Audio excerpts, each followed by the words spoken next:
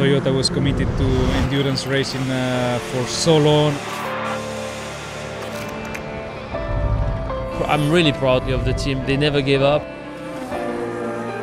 To win this race has been a big dream for all of Toyota since '85.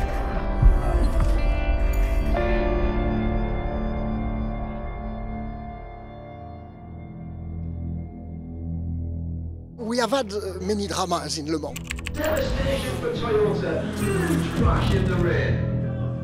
Many times it has ended clearly not as we had hoped for, as we had expected. I have no power. I have no power. It seems that we are every time able to forget completely about the bad memories and get a restart and go for a new opportunity.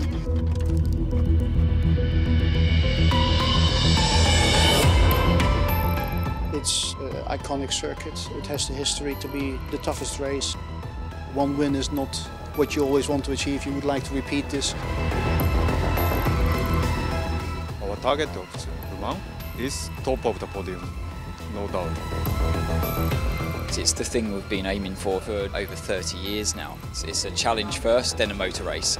And anyone likes a challenge, and that's I think the reason why you keep coming back again and again. We're all very much determined to make this race happen once and for all for Toyota. The Le Mans 24 Hours for 2018 is about to get underway. The flag is waved and we are go! Number 8 Toyota is flying. That's a new lap record. Carnage on the track. Le Mans takes no prisoners.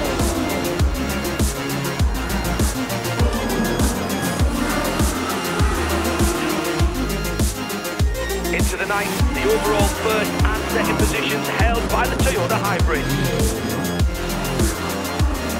What a seamless performance. That's perfect execution in this unforgiving race.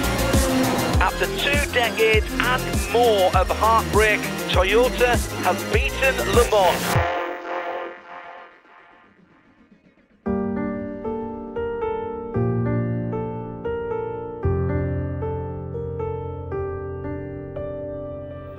See the car crossing, it was something really special, you know.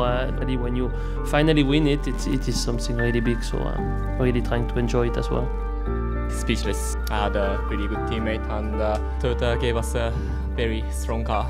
Finally, we managed to finish the race without any issue, and both cars as well.